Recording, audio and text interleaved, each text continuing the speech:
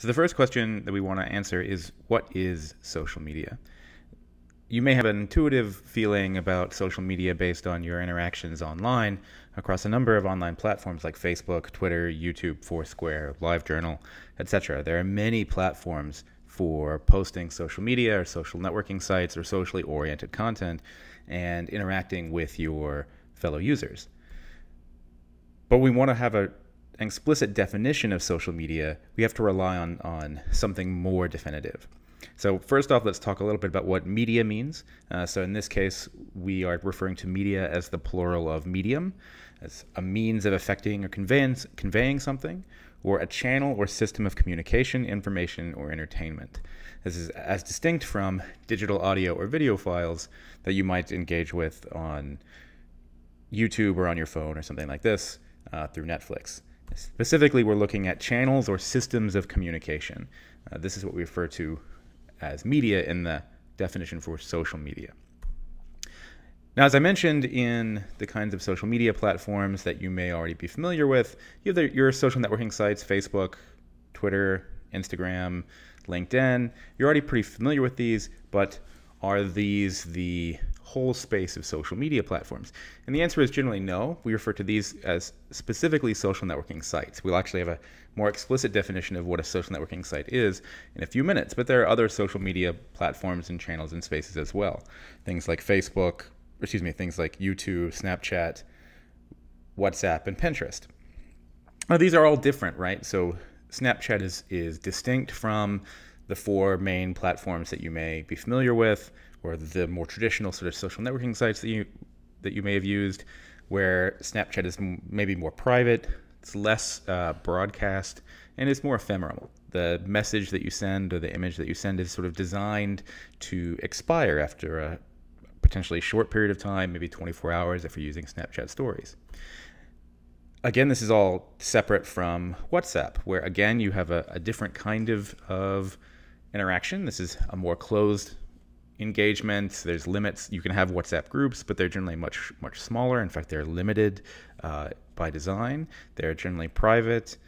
This is separate from YouTube, which is much more video-centric, has less of the social networking feel, but is still all about broadcasting information or sharing information. In fact, content on YouTube now gets broken down into channels instead of just having videos. So you have channels of content on YouTube. And then Pinterest is, again, slightly different from everything else that we've talked about, where you are sharing links or curating these boards that then you share with your friends, or could be public, that all are grouped around some theme, but aren't necessarily about building up a network of followings. So when we're trying to define social media, is it enough to just say these online networking channels, these kinds of things that we've just discussed? But that leaves out things like Reddit, right? So LinkedIn and Facebook and Twitter definitely have this networking structure. Pinterest has friend structures. YouTube has channels. WhatsApp and Snapchat are definitely sort of this peer-to-peer kind of platform where you're sharing content with friends or very specific groups of people. But Reddit's kind of different, right? So it's all about sharing links, which is similar to Pinterest, as a community structure that maybe is more similar to YouTube channels, although YouTube channels are generally controlled by a single person.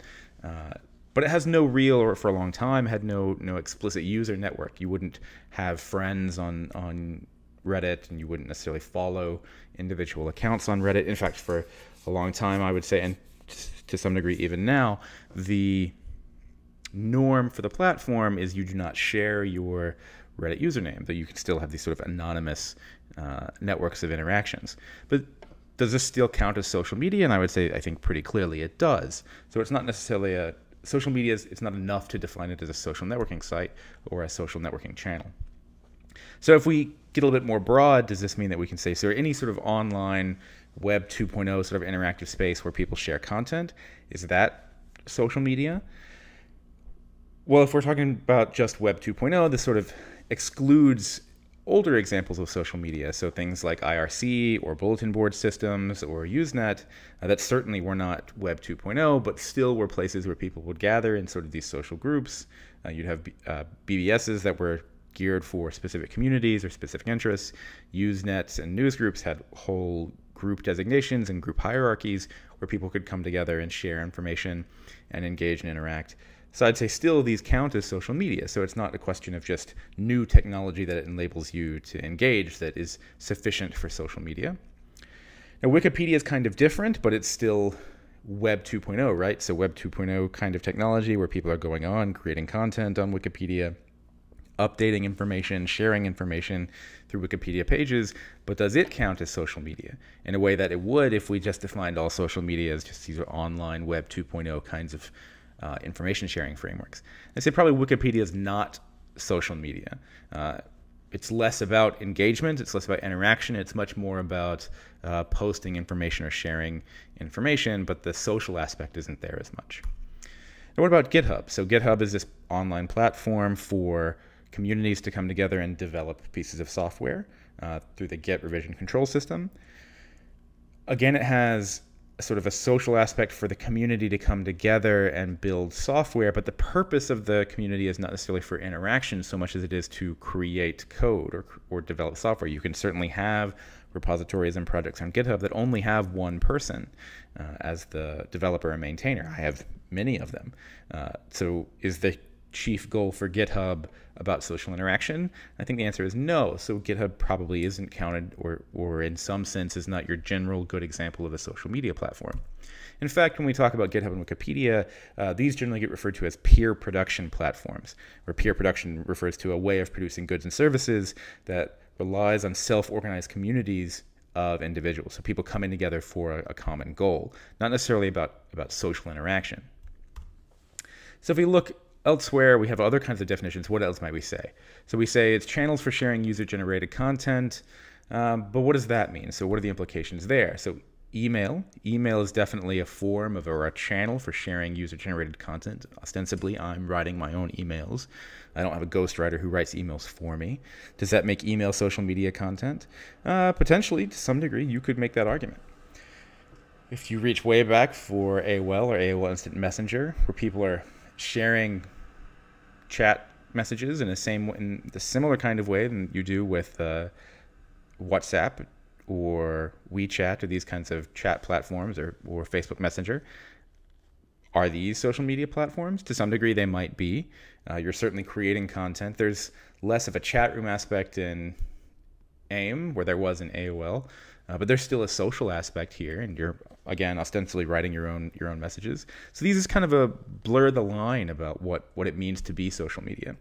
And then we get even more complicated. So if we're talking about user-generated content as one of the key parts of social media, how do we deal with YouTube, where you can have highly democratized video production? So you get random people creating YouTube videos. I have several YouTube videos on my channel, so that's definitely user-generated content. I'm a user of YouTube, and I'm creating content. But you have a whole spectrum of sort of professionalism in YouTube. So Fort9 is a great channel I look at for motorcycle information. It's probably more like my channel than, say, BBC is, but BBC News has its own YouTube channel. And that's definitely high production value, professional content creators from traditional media sources. So is that really considered user-generated content? So then you get into these sort of complicated places where is all content on YouTube social media content? Is YouTube a social media platform when some of the content on the platform may not be what you'd consider social media? It becomes complicated, right? So if you think about this and are frustrated about why is he telling us all the different corner cases to social media, or what is social media, that's a legitimate issue that we have to deal with. This is why I first talk about defining social media. To go back to give us an answer to this question about what is social media, a general kind of argument that people make is social media is a social networking site. In fact, Dana Boyd and Nicole Ellison have a nice clear definition of what a social networking site is, where a social networking site is a web-based service that allows people to basically create some kind of profile, whether it's public or semi-public, private as well. You can have private profiles that well, the existence of the profile might be known, so in some sense it's semi-public, but you have a profile of some form. And then you have some list of users that share a connection. Now, is that connection about friends? Is that about being friends? Is that connection about a shared interest? It's not entirely clear what that connection is just from this definition, which is good. That gives you some flexibility here. But there has got to be some sort of network involved, which makes sense. That's why it's a social networking site. And then you have to be able to view or look at the list of these connections and see what your friends or what these other people who have connections, what they themselves are connected to. So that gives you the networking structure. And this public profile or semi-public profile aspect gives you the social component. So here's a nice definition for a social networking site. But in the conversation that we've just had, it should be clear to you that social media is more than just these social networking sites. So YouTube does have, to some degree, a profile, but now YouTube primarily has these aspects of channels. You can have, as an individual, may have multiple channels. Each one of these channels, do they correspond to profiles? Probably not. Same thing with Reddit. Reddit has different communities or community structures, and I may have my own Reddit user page, but that doesn't necessarily mean I have a profile. Certainly not something that I have described as such or am willing to share with other people. I don't have friends in the network that then people can go and view or sort of track in the way that you can with Instagram or Facebook that are sort of defined by the network. And then you have other spaces like Yik Yak, which is a now defunct anonymous platform where people could share content with other people who were geographically proximate to them. And it turns out that certainly has no sort of social networking aspect in the sense of friends. Since it's all anonymous, it's designed to not have that kind of connection. But it does still provide this sort of interaction capability. So it's clearly a channel for communicating socially and potentially sharing information. 4chan is sort of its own space. It's ephemeral like Snapchat. Things that you post there go away. It's all meant for people to interact with the content and sort of engage and post comments on the content. But it's definitely not network oriented. There's not a network structure as such, because most of the accounts that post on 4chan are meant to be anonymous. You can have an anonymous sort of ID that you claim, but you don't have a network structure or a sort of friend or follower structure that you may have in these other platforms. And then you have things that are on the boundaries between social networking sites and social media. So like TikTok definitely has this kind of profile aspect where you can have friends who you can message and you can see their friends and you can follow new people. But the core affordance of the TikTok platform, and we'll talk about what affordances mean in a later video, where affordance is basically what sort of functionality does a platform give you. The main affordance for TikTok is this recommendation algorithm that shows you new content. You don't necessarily have to have a friend or network involved in TikTok in order to have the algorithm that runs TikTok learn what kind of content you want to see and feed you that content. So the core purpose of the TikTok platform is probably more about consuming media and engaging with people who posted a video, and less about the networking aspect. Likewise with Twitch, you have a much more sort of one-to-many broadcasting audience or broadcasting kind of platform. It's more similar to YouTube, but it does have a networking aspect. You can have friends, these kinds of things.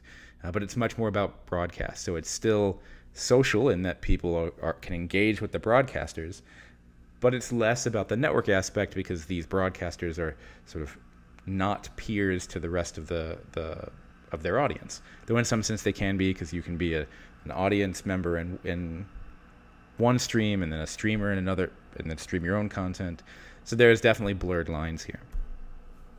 So the definition that we'll use throughout the class is this one from Carr and Hayes from 2015 that I like. So certainly there's no consensus in the definition of what is social media. People use social networking sites and social media sort of synonymously, which the graph I just showed you should suggest that that's wrong, or that that's at least incomplete. But this is what I think I've settled on as a nice definition, that social media are internet-based channels that allow users to opportunistically interact and selectively self-present, either in real time or asynchronously, with broad and narrow audiences, and who derive value from user-generated content and the perception of interactions with others. So the internet-based channels gives us, well, it's got to be online in some way. It allows people to interact and self-promote or self-present, but do so selectively so people can sort of audit their self-presentation. It can be like real-time streaming or real-time interaction, like WhatsApp or Snapchat, or asynchronous like Facebook or Reddit or YouTube, or somewhere in between. In fact, Twitter's whole shtick is about what's happening right now, so it's more about real-time sort of content consumption than it is about posting somebody's tweets or reading somebody's tweets from several years ago. Instagram is similar. In fact, a norm of the platform on Instagram is not to go back and like people's images from several years ago. That has a particular sort of label or behavior associated with that is generally frowned upon. But the core piece is that people have audiences, and the value of the content posted on social media platforms or posted through social media channels is user-generated, and that the people who get to interact with that content is one of the core values of the platform. Now, again, what is BBC's role on YouTube as a professional image house or a professional media channel definitely blurs these lines that we would potentially have to deal with. But I think it's close enough to be able to say this is a good definition of what social media is. So now you might ask, why do we need to study it? Well, I'll run you through a number of different reasons here.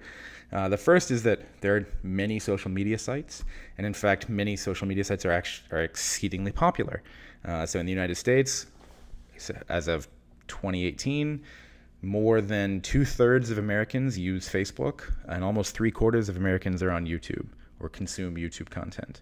And that's a pretty significant number of the population. And if we look globally, in terms of who uses social networking sites, this is like just social networks, not necessarily social media. We're talking about half the population of the planet, and that includes people who are not on the internet.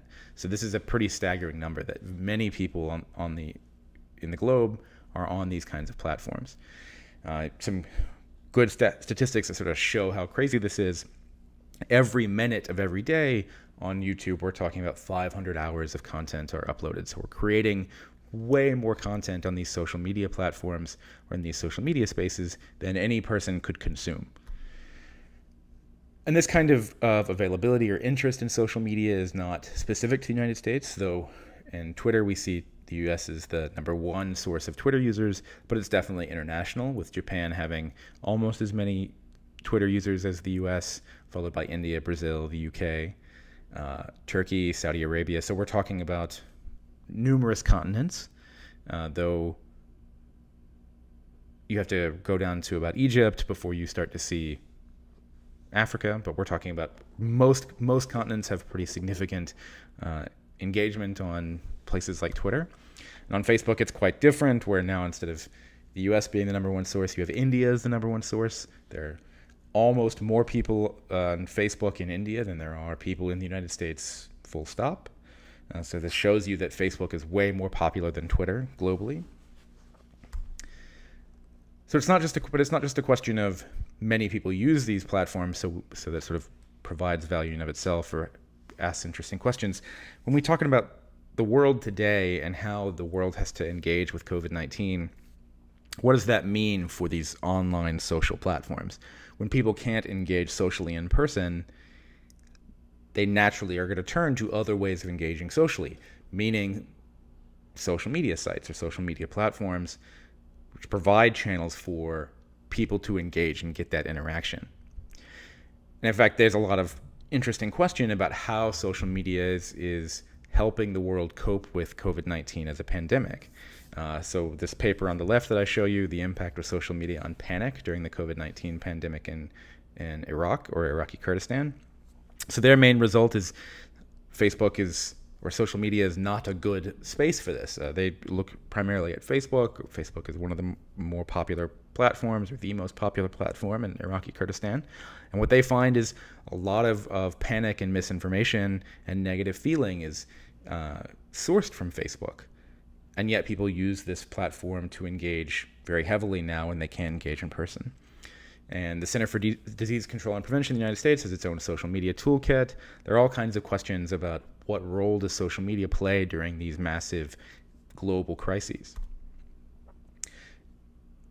and the negative consequences that come with that. So since we're still grappling with how we contend with misinformation and low quality information on these spaces, this means that we have to deal with things like people dying from misinformation that they read on social media, thinking that they're safe, or thinking that a particular home remedy may protect them or help keep them healthy, when the reality is that it won't. What does that mean for people? How do we deal with this issue? This is technological because it's built on technological platforms, but it's also social. It's a very clear socio-technical system that we have to deal with as technologists about how do we handle these kinds of questions. And the impact that social media has had on politics cannot be understated, especially now in the aftermath of the 2016 election and in the lead up to the 2020 election. Social media has a really strong role in how people engage politically. So what does this mean, and what are some examples of this? In the early 2010s, the world was very different. And in fact, social media sites like Facebook and Twitter and YouTube were seen as democratizing forces or agents of democracy globally, especially in the aftermath of the Arab Spring, where a number of more authoritarian governments were challenged by popular protests that were sort of coordinated by and on users of these platforms, leading us to ask questions about cyber activism and what is the role of these kinds of new media platforms. But the world changed pretty quickly. And now we have a different view where social media in social media countries in the late 2010s, so 2016 and beyond, has shown to have a much darker role. And how we deal with this is an open question. There's a really good paper from Hunt Alcott and others from Stanford and NYU where they looked at if we pay people to stay off social media, or specifically Facebook, how does that impact their well-being? And one of the things they find is that people who stayed off of Facebook or were paid to stay off Facebook reported increases in well-being. They were happier in general, but they were less politically informed or felt less politically informed. So these platforms provide value in terms of political informativeness, but at the cost of unhappiness. How do we balance these things? That may not be a technological question, but it's definitely a question that people who are developing these platforms should contend with. Now, while people are less happy being on these platforms and are more politically informed by being on these platforms have also given space for really important social movements to evolve, like the hashtag #MeToo movement or the Black Lives Matter movement. The Black Lives Matter formed or was created online in 2013 and didn't see significant uptick until the popular demonstrations in Ferguson in 2014. And more recently with the murder of George Floyd, where many people use this hashtag as a way to coordinate significant popular demonstrations about police brutality in the United States. And from a social movement perspective, these are definitely pro-social things where people are getting out, mobilizing, and engaging in demonstration to communicate their political goals. At the same time, there's a darker side that we have to deal with in terms of Gamergate and how these social media platforms potentially amplify and broadcast very fringe or radically left and radically right kinds of content.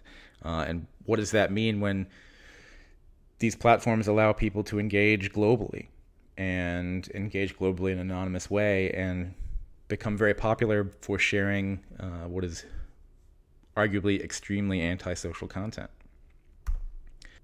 At the same time, there's an age component here where the younger generations are often seen as politically disengaged, much less so than the older generations who generally are more likely to vote. But when you have platforms like TikTok that push a lot of engagement as one of the main affordances of the recommendation algorithm of the platform. Some more recent work out of Penn State from Guanajuato and Munger is really good, talking about how young people are using TikTok as sort of a cable news platform and engaging very heavily with left and right-leaning political content, at least in the United States. And that's sort of all kind of organic uses of the platform, but certainly there's a whole other space and uses of these social media platforms for trying to influence popular perceptions. We saw this in 2016 with the Russian Internet Research Agency, where in the aftermath of the 2016 election, where the IRA actively worked to undermine the U.S. presidential election and tried to, or actively supported Donald Trump in his election, the result of this was an indictment by the U.S. Department of Justice against 12 Russian nationals for interfering in the U.S. political system, where Russian agents acting as though or trying to appear as though they were American sources or U.S. citizens used many online platforms from Facebook, Twitter, Reddit, Instagram, podcast channels, and the like to further their political goals in a very inauthentic way. The platforms are trying to contend with this. So Twitter has its election integrity and transparency data sets where they're trying to make this content available so researchers can research it or study it, because these are really important questions for today. With talking about 4,000 or more accounts that are affiliated with these kinds of organizations. And certainly Russia is not the only country responsible for this. A recent study from the Oxford Internet Institute found that 70 countries across the globe are actively engaging in some sort of online influence campaign. But these are really hard questions that we have to answer about if you have some population online using these social media platforms, as almost the vast majority of online internet users are. What are the roles of bots in these discussions, especially political discussions, or the roles of sock puppets that are pretending to be one account or pretending to be somebody but are actually controlled by another account, or troll accounts that pretend to be or masquerade themselves as legitimate actors who engaging in a political system when they're actually actively trying to undermine that system. These are all hard questions that I think should be addressed. Moving away from politics, though, and as sort of a segue between the politics and Facebook study from Alcat et al. To how people feel after they're using social media, there's a lot of open questions about social media and well-being. So this is slightly political, or sort of as I said, a segue from the political aspect. As the internet increasingly is adopted in less developed countries, these social media platforms come to them and becomes kind of synonymous with internet usage. So Facebook, when it first came to Myanmar, it was what is the line between the internet and Facebook? When basically all internet resources in Myanmar might run through Facebook in the same way that you may think the internet is generally accessible through Google. What we find from this is that Facebook has admitted to being a party to a genocide in Myanmar, which is a terrible thing that this social media platform has been used this way. Did Mark Zuckerberg envision this when he originally used or created Facebook? Maybe not, probably not, one would hope not, but it is now a consequence that we have to deal with. As I mentioned, YouTube is exceedingly popular, but recently it's gotten flack for its ability to potentially radicalize populations who are maybe more vulnerable to going down what's called the YouTube rabbit hole and ending up in these sort of alternative information spaces full of conspiracy and fringe information. So this is a piece by Zeynep Tufekci where she talks about this. This was followed up by Kevin Roos almost a year later, talking about this is a story of a particular person who became a YouTube radical. And in fact, there's been studies about the extreme right and how these communities have sort of colonized YouTube that have been under study since 2013. As I mentioned, these platforms are trying to address these issues, like YouTube trying to address how its platform gets used to share misinformation and hate speech. But that has an important question or set of questions for us as researchers or for us as academics. When YouTube talks about its 4 Rs of responsibility, really what is the impact of these actions on the larger information space? Does YouTube's rewarding quote-unquote trusted and eligible creators and reducing the spread of content that brushes against their policies, as they say, does that really increase the quality of online information? I think that's a really important question that we have to wrestle with. Because if you look in the United States, almost half of the population has experienced some sort of harassment in these online spaces, especially in social media. And if we ask questions about, well, what is the impact of that? It turns out that almost a quarter of young adults in the United States experience some sort of significant emotional distress as a result of these kinds of behaviors. And this is even compounded in the aftermath of crises, where people may turn to these social media platforms for engagement and interaction, only to be met with vitriol about conspiracies about crisis actors. This is often seen after the Sandy Hook massacre or the Parkland shooting, these baseless accusations that the people involved were crisis actors. All of this has been debunked, and yet these kinds of conspiracies pop up in the aftermath of the vast majority of these sort of man-made or in some cases natural disasters. But it's not to say that all social media is bad.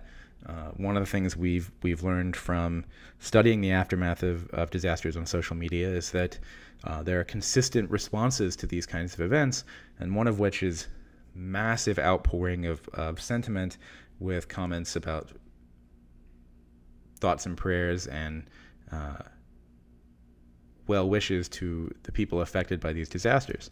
So much so, there is research from Johns Hopkins and the University of Maryland looking at how social media and expressions of gratitude are valuable avenues for social support in the aftermath of disaster. Also, during disasters and moments of disruption and unrest, social media platforms have a lot of important and useful information. As I mentioned, during demonstrations, people use social media to coordinate or to share information about hazards or to share information in the aftermath of disaster. So here in the bottom left, within 2 minutes of the Boston Marathon bombing occurring in 2013, people were sharing information about exactly where that explosion had happened. So this explosion on Boylston Street. That's important situational awareness information that we can mine immediately, which is valuable when you don't necessarily have boots on the ground to study these kinds of things. Same thing in the aftermath of natural disasters or man-made disasters. People share information that's valuable for emergency responders. And all this is valuable, but also, again, we have to deal with quality issues. So I include this image here of a shark swimming down a highway that's been flooded, because in the aftermath, like the crisis actor example before, in the aftermath of these kinds of events, people often share misinformation that they find engaging. So in the aftermath of basically every hurricane that causes widespread flooding, you'll see this image. It happened in Hurricane Sandy, Hurricane Irma, and I'm sure we'll see it in other places as well. And then I've already talked about the ethical issues that come up in dealing with social media content and doing studies on social media. What does this mean? How do we deal with questions about informed consent and who has rights to use this data and who has agency over how it should be used? These are all important questions that all have implications for the public and for the economy when data is now more valuable than oil. So I hopefully have given you a number of different avenues where social media has really important questions that are deserving of study, from well-being to politics to social movements to crises to ethical issues.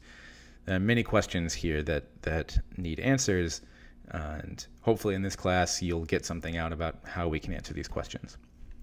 So the last thing I'll talk about is how we study social media. In this class, the main way we'll do this is through APIs, which gives us some manner of approved access to these platforms, so we can extract content, engage with users, potentially extract networks, these kinds of things, in an approved way, or a way that's at least consistent with the terms of service of these platforms, and in a programmatic way, which will be helpful. But sometimes APIs aren't enough. Twitter in particular, as API is known for having pretty significant rate limits. So while Twitter has been a massively important source for studies for computational social science and studies of social media, it may not be enough.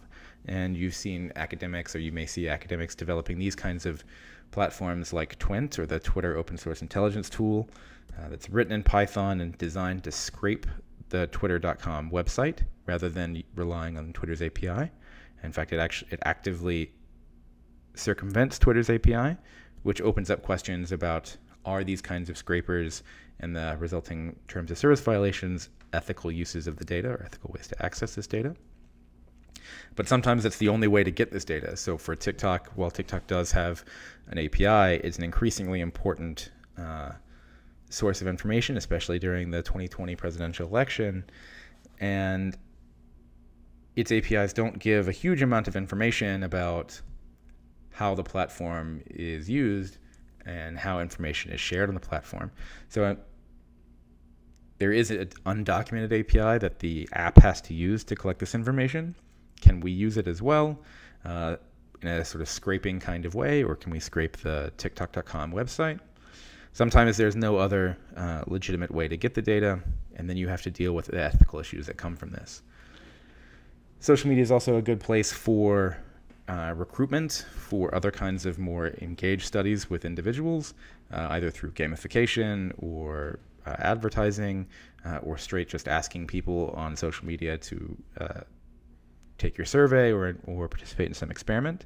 There are ethical issues with that. That's things that we have to deal with. And there are other interesting ways to get data. So in any sort of online channel where people are engaging with content, you have potentially many gigabytes of log data where people are clicking on links and then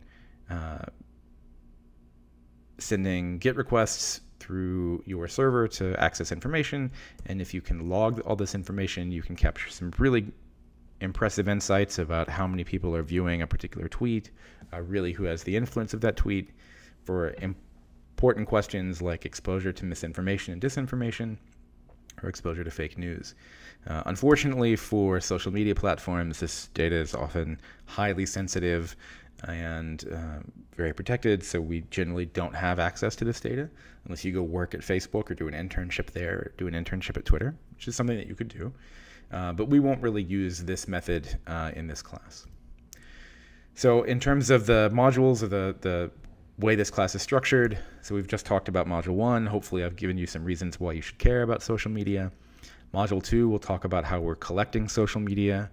Modules 3, 4, and 5 are going to talk about how we extract important insights from these social media platforms to answer some of the questions that I've described.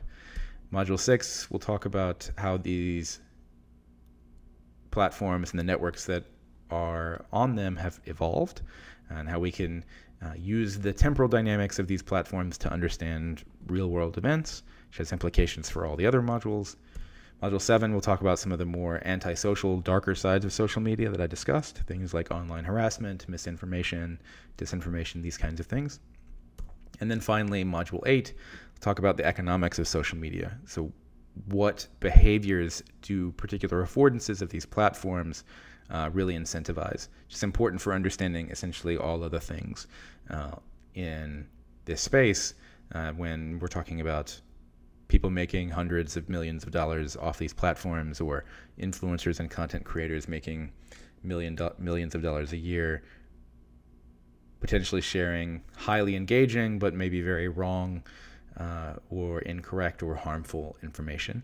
What kind of incentives exist in these spaces? All right, well, hopefully I've given you some insight into what social media is, why it's important, and how we'll deal with it. If you have any questions, post them in the discussion forums.